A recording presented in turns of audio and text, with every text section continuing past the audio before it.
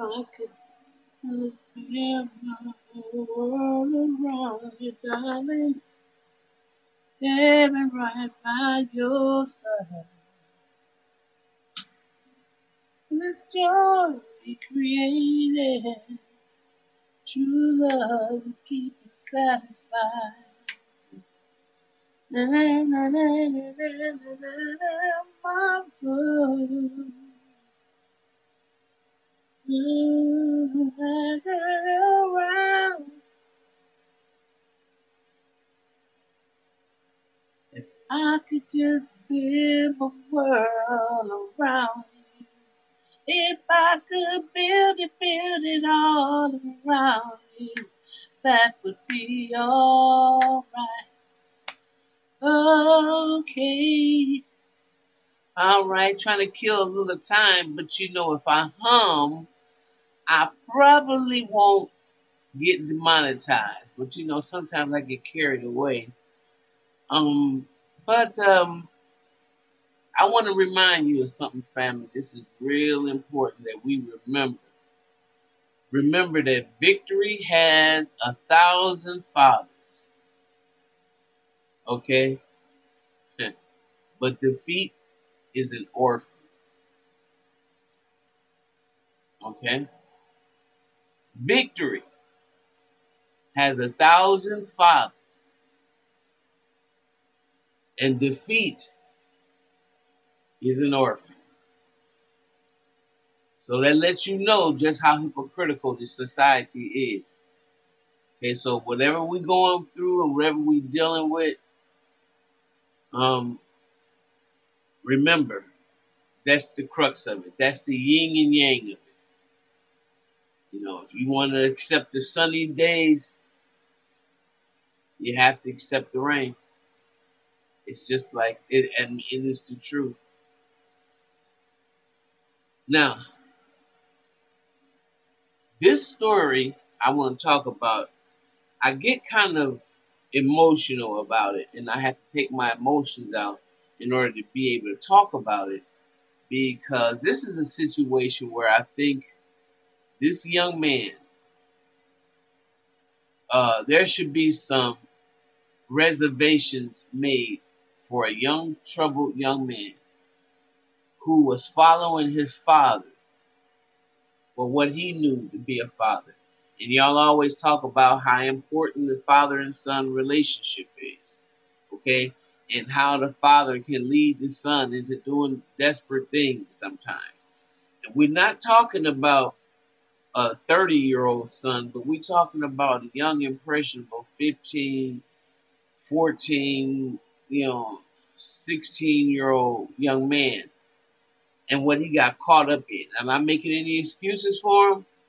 Because by the same token, all the families that they had put the, I guess, the sorrow train on. I have to acknowledge their pain as well. But with that being said, John Muhammad was more responsible than this young man, Lee Boy Malvo.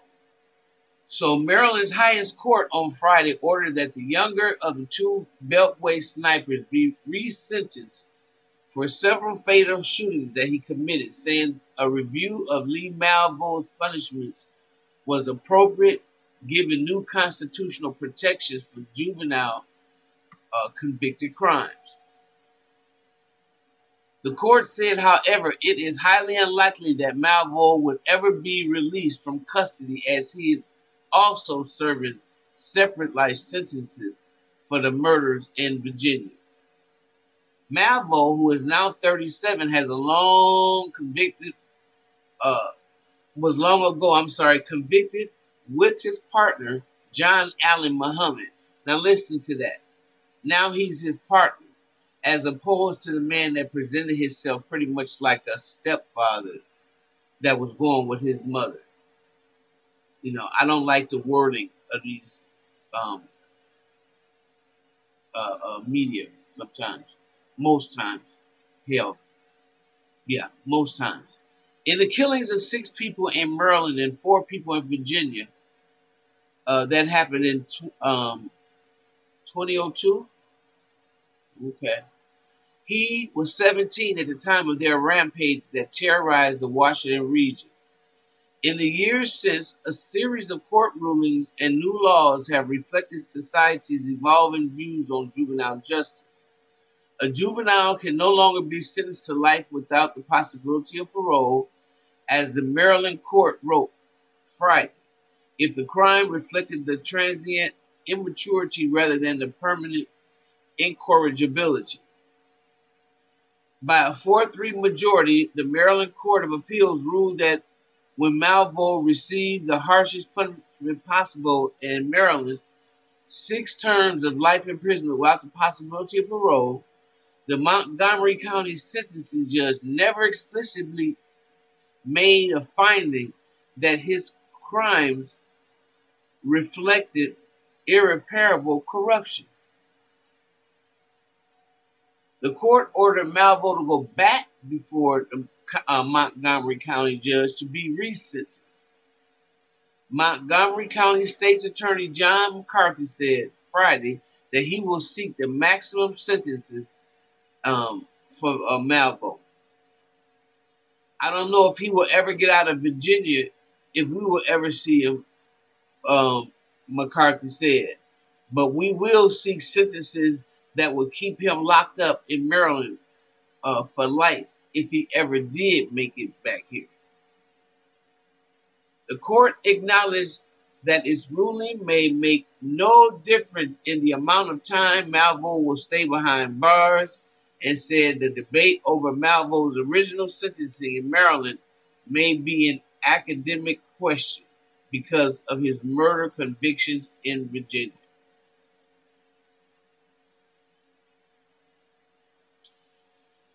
He would first have to be granted parole in the Virginia case before his consecutive life sentences in Maryland even begin, Judge Robert M. McDonald wrote for a majority.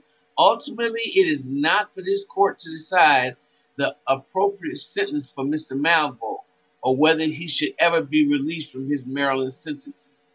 We hold that only the Eighth Amendment requires that he receive a new sentencing hearing at which the sentencing court, now cognitive of the principles elucidated by the Supreme Court, is able to consider whether or not he is constitutionally eligible for life without parole under those decisions. The court also noted that when Malvo was sentenced in Maryland, the judge reflected on Malvo's apparent change for the better since his arrest and the hideous natures of his crime. Of course, he was only 17. Under the influence of a so-called, wayward Muslim. After you met John Muhammad and became influenced by him, your chances for a successful life became worse than they already were, the judge said at the time. You could have been somebody different. You could have been better. What you are, however, is a convicted murderer. You knowingly, willingly, and voluntarily participated in the cowardly murders of innocent, defenseless human beings.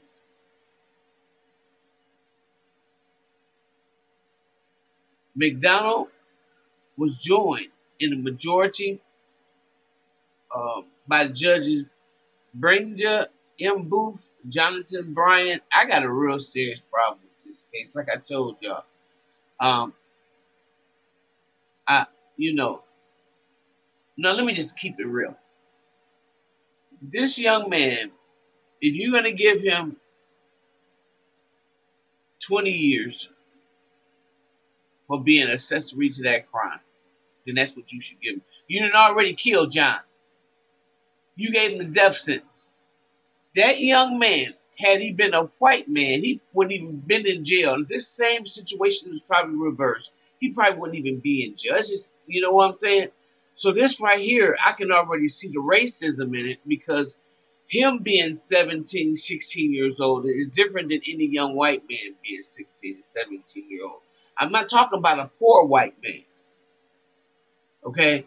I'm talking about a white man by well-to-do means, or has people in places that can get him out of this. Okay, I'm not talking about no poor white trash. Okay, now at the end of the day, this right here is this man has been locked up for 20 years already. He was a boy when he went in. There's already scientific proof that says that your brain is constantly still growing until you're like 25, 26 years old. So I'm not saying that, he shouldn't have been held accountable. And this is my opinion. But I'm saying he already did 20 years, ain't he? How, who y'all throw time around like it ain't shit. And I think that there's a lot more considerations that need to be taken into consideration when you sentencing people to all this stuff. Because really, y'all shouldn't, some of y'all shouldn't be in a position to determine how many years a person gets to spend in a prison. And I mean some of y'all judges. Like those of y'all that go home at night and call people niggers and all that kind of stuff, those kind. And you get to have us come before you and you make a decision or a judgment on how much time we should get. That's why I said this whole system has got to be shaken up. It's got to be, because I'm not saying I'm making excuses for what this guy did. I want y'all to hear me. I'm saying for him to never, ever, ever not get out of prison is very difficult for me to wrap my arms around. And how much time the main culprit, the mastermind behind the whole madness rampage is dead. You killed him. He got his punishment. Y'all executed him. So the boy that was with him deserved the same fate, or he deserved to spend the rest of his life in jail. And that's to come up. I don't know. I think it needs a little bit more evaluation of how we do it in this justice system. Because we already know it's just us. But there's no common sense in it. Justice is blind. I don't know. Maybe she don't want to see the shit that's going on. Maybe that's what it is. Excuse my French. I don't know. Tell me what y'all think. All right. Again, he's going to be sentenced. Mr. Malvo is going to be resentenced in his role in the Maryland killings. And he's now 37 years old. He's a fully grown man now. All right, family. I'll see you in the next video.